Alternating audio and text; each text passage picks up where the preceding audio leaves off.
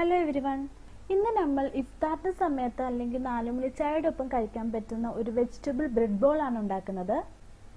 അതിലേക്ക് ആവശ്യമായി ഒരു വലിയ സവോള ചെറുതായിട്ട് ചോപ്പ് ചെയ്തെടുത്തത്, ഇഞ്ചി, പച്ചമുളക്, വെളുത്തുള്ളി ചെറുതായിട്ട് അരിഞ്ഞെടുത്തത്, പിന്നെ ഒരു മീഡിയം സൈസ് ക്യാരറ്റ് ചെറുതായിട്ട് ചോപ്പ് ചെയ്തെടുത്തത്.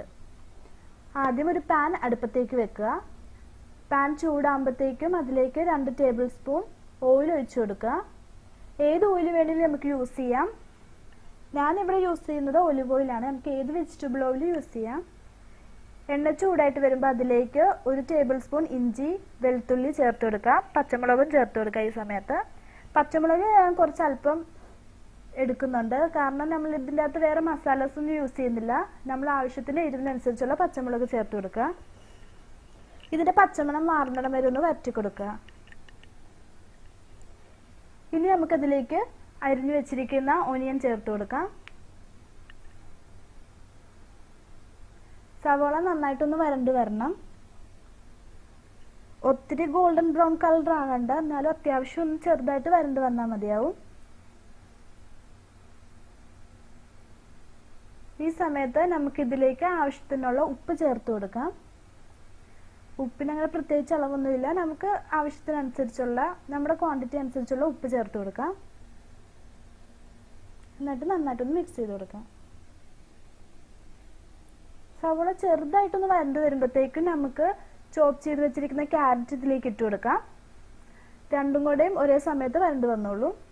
ക്യാരറ്റ് ചെറുതായിട്ട് ചോപ്പ് ചെയ്തെടുത്തുകൊണ്ട് അതിന് ഒത്തിരി നേരമൊന്നും ആവശ്യം വരികയില്ല വരണ്ടു വരാൻ, പെട്ടെന്ന് തന്നെ അത് കുക്കായിക്കോളും.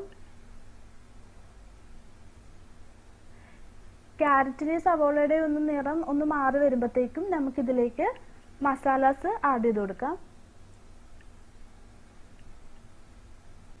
ഇതിലേക്കൊരു 1/2 ടേബിൾ സ്പൂൺ മഞ്ഞൾപ്പൊടി, പിന്നെ 1/2 table spoon garam masala add ചെയ്ത് കൊടുക്കാം.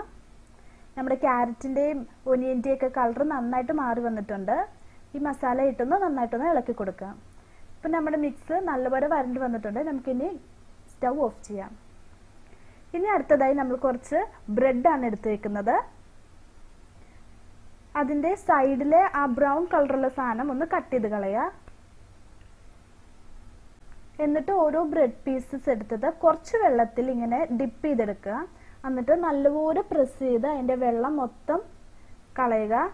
നല്ലപോലെ പ്രസ് ചെയ്യണം. ഒത്തിരി പ്രസ്സാക്കിയാൽ കട്ടി കുറവാണ്, കീറിപ്പോകാനുള്ള ചാൻസ് ഉണ്ട്. നല്ല സൂക്ഷിച്ച് വേണം നല്ലപോലെ പ്രസ് ചെയ്ത് അതിൻ്റെ അകത്ത് വെള്ളം മൊത്തം കളയാൻ. ഇനി നമ്മുടെ മിക്സ് 2 ടേബിൾ സ്പൂൺ വീതം വെച്ച് കൊടുക്കാം. ഒരുപാട് വെച്ച് കൊടുത്താൽ നമ്മുടെ മിക്സ് ഇങ്ങനെ പുറത്തേക്ക് ചാടി വരാൻ ചാൻസ് ഉണ്ട്. ആവശ്യത്തിനുള്ള മിക്സ് വെച്ച് കൊടുത്തിട്ട് ഇതുപോലെ അടച്ചു കൊടുക്കാം. നമുക്ക് ഇഷ്ടമുള്ള ഷേപ്പിൽ ഇതെടുക്കാം. ഞാനിവിടെ ബോൾ ഷേപ്പിൽ റൗണ്ട് ആയിട്ടാണ് എടുക്കുന്നത്. ഇതുപോലെ നമുക്കൊന്ന് ബോളാക്കി കൊടുക്കാം. ഇനി ബ്രെഡ് ക്രംസിൽ ഇടുക. നമ്മൾ നനഞ്ഞിരിക്കുന്ന ബ്രെഡാണ്, അത് ഉടനെ തന്നെ ബ്രെഡ് ക്രംസിൽ ഇടുക, എന്നാലേ അത് പിടിക്കുള്ളൂ. എല്ലാം കൂടെ ഒരുമിച്ചാക്കിയിട്ട് ബ്രെഡ് ക്രംസിൽ മുക്കിയെടുക്കാൻ അത് പിടിച്ചെന്ന് വരികയല്ല. അപ്പോൾ ഓരോന്ന് ബോൾസ് ആക്കിയിട്ട് ബ്രെഡ് ക്രംസിൽ വെച്ചിട്ട് മാറ്റി വെക്കുക. എല്ലാം നമ്മൾ ഇതുപോലെ ബ്രെഡ് ക്രംസിലേക്ക് ആക്കി ബോളാക്കി ബ്രെഡ് ക്രംസിൽ മുക്കി വെച്ചിട്ടുണ്ട്. ഇനി നമുക്കിത് ഫ്രൈ ചെയ്തെടുക്കാം. അതിലേക്ക് ഒരു പാൻ വെച്ചിട്ട് ആവശ്യത്തിനുള്ള എണ്ണ ഒഴിച്ചെടുക്കുക. നമുക്ക് ഫ്രൈ ചെയ്യാൻ ആവശ്യത്തിനുള്ള എണ്ണ ചൂടാകുമ്പം ഓരോ ബോൾസ് ഇട്ടിട്ട് കൊടുക്കാം. ഇത് പെട്ടെന്ന് തന്നെ കുക്കായി കിട്ടും. നമ്മൾ കുക്ക് ചെയ്യുമ്പോഴും ഹൈ ഫ്ലെയിമിൽ വെക്കുമല്ലോ. ഹൈ ഫ്ലെയിമിൽ വെക്കുവാണെങ്കിൽ ആ ബ്രെഡ് ക്രംസ് എല്ലാം പെട്ടെന്ന് ബ്രൗൺ കളറിലായിപ്പോയി പെട്ടെന്ന് തന്നെ കരിഞ്ഞു പോകാൻ ചാൻസ് ഉണ്ട്. ഒരു മീഡിയം ഫ്ലെയിമിൽ ഇടുക. നല്ലപോലെ എണ്ണ ചൂടായിട്ട് വേണം ഇടാൻ. എന്നിട്ട് നമുക്ക് മീഡിയം ഫ്ലെയിമിൽ ഇട്ടിട്ട് ഫ്രൈ ചെയ്തെടുക്കാം. എല്ലാ സൈഡും ഇങ്ങനെ മറിച്ചിട്ട് നല്ലപോലെ കുക്ക് ചെയ്തെടുക്കുക.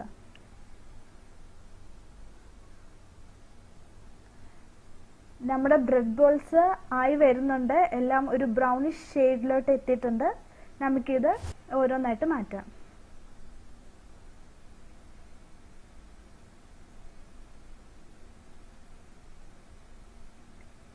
നല്ല ക്രിസ്പി ബ്രെഡ് ബോൾസ് ആണ്. ചൂടോടുകൂടി കഴിക്കാം.